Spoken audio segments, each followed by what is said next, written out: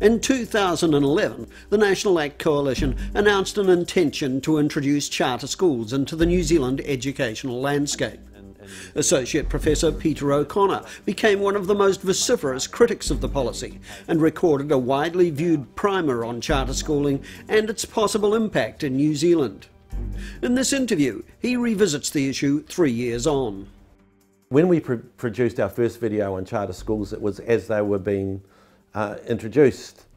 We now call them partnership schools, or some people call them partnership schools in New Zealand. What we know is that our fears then have been realised, that the worst possible kind of model has been introduced in New Zealand, that although we were promised that international research would be done to look at the very best, that clearly didn't happen. If you have a look at the official papers by the Implementation Committee, no research was done that we can see at all on charter schools. It's simply a model that was dumped in which has all the worst features. We have unregistered, unqualified teachers, lack of transparency, an incredible amount of taxpayer money going in to support them at a level far exceeding other state schools. We know already that some of those schools are running into trouble. We've had a return of the national-led government supported by ACT, where the ACT party in its policy statement says it wants to make every school in New Zealand a charter school. So should we still be concerned? Yes, we should be. Has there been a trial? No, there hasn't been a trial. Do we know what the impact is and has been across the system? No, we don't. Have we got anything in place to track that? No, we haven't. What we do have is international evidence which suggests that charter schools create a wedge to increase and to hasten privatisation in education, that they are a direct attack on the teacher unions, and that sits at the very heart of this experiment.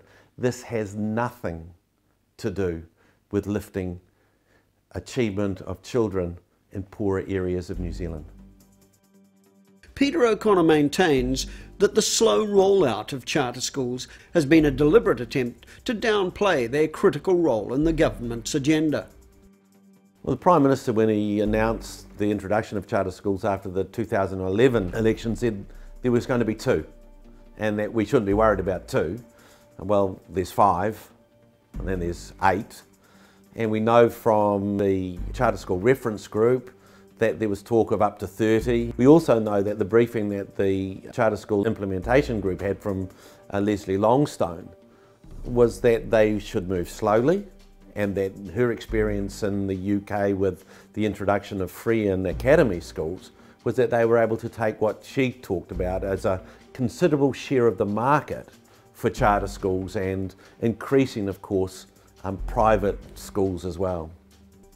So yes, one can say this is a very small experiment, but I think the important thing is to consider the ideology and the philosophy behind charter schools and what it promises for wider radicalisation of the state education system. Associate Professor O'Connor rejects the claims that charter schools are designed to offer an alternative to regular schooling. Catherine Isaac presents charter schools as a form of alternative education. David Seymour talks about it in terms of choice, and Hekia Parata talks about it being an experiment that's worth trialling. So it's quite difficult at times to get a handle on exactly what this is about until one begins to really unpick what I would consider the true agenda to be, which is one of privatisation. The issue, I think, around alternatives is that the moment that one of the charter schools got into trouble, Hekia Parata says, well, of course, they're working with difficult children. One can't expect miracles, and yet Hekia Parata, of course, expects miracles from state schools who haven't had the luxury of the kind of funding that charter schools have. And yet she's quite prepared to use the excuse of these are difficult children when charter schools run into problems.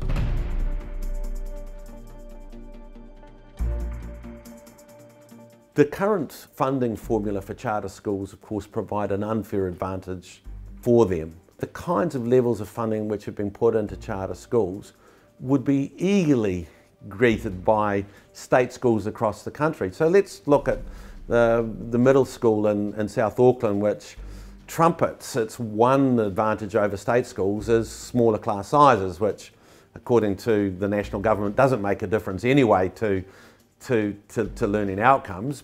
But surprise, surprise, in charter schools, they're quite happy to trumpet their Aero success based on the 1 point of difference they have in the middle school of smaller class sizes. So the key question is, why are charter schools being funded at a level to give them greater advantage over other state-funded schools? And one would suggest it's purely ideology.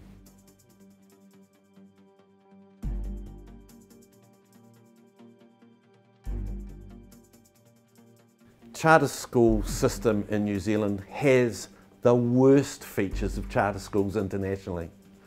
They're conducted almost in secrecy with no access to information through the Official Information Act, through the Ombudsman. That's very difficult to ascertain whether or not they're really making the difference that they're claiming to make. They arrive without any consultation with local communities. We're now told under the next rollout that charter schools will be introduced into high growth areas. And that will happen, it would appear, without any negotiation with communities. And the concerns that I would have around that kind of implementation is the impact that those charter schools will have on other state schools in the area. And it would seem that there's very little consideration about the wider impacts of charter schools across the system. In the first 3 years of the national government, funding of private schools increased markedly, as these figures show. The introduction of charter schools has not slowed down the subsidisation of the private sector, and Associate Professor O'Connor believes charters and privatisation are parts of the same policy. Charter schools and the introduction of charter schools sits alongside a steady, increasing support for the private sector in education by this government. We see that in the support, for example, in Wanganui Collegiate. The enormous increases in government funding for private education, and it's all part of the same agenda, and that agenda is around dismantling state education. One wonders if it will become social education in the same way that state houses have become social houses. But essentially, it's the same agenda, and the agenda is the state moving increasingly out of the provision of core services like education and health and handing it over to the market. At the same time, charter schools undermine teacher unions and, by employing unqualified teachers, devalue the profession. The current 5 charter schools could all have existed under the previous legislation. However, what would have been guaranteed is that all the teachers in those schools would have been registered and qualified. We know that they would have been there and their work would have been part of the collective bargaining arrangements which have taken place through the teacher unions. So part of this dismantling of state education through the wedge of charter schools is a direct attack on the professionalism of teachers, and it's around through market forces driving down teacher wages, driving down teacher conditions, and driving down the power of the unions. John Banks, in the introduction of the charter school legislation in 2013, made it really clear that for him, this was all about the way in which the government could attack teacher unions.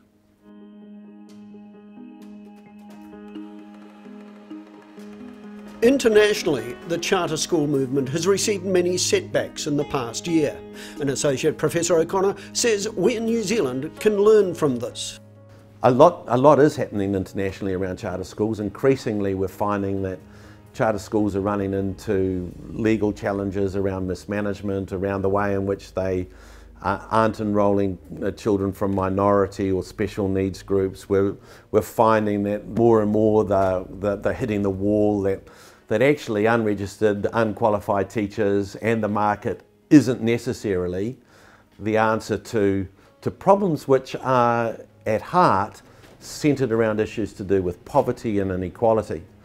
That the somewhat naive and simplistic view that if you hand education over to the market, it can solve the problems largely created by the market is not true.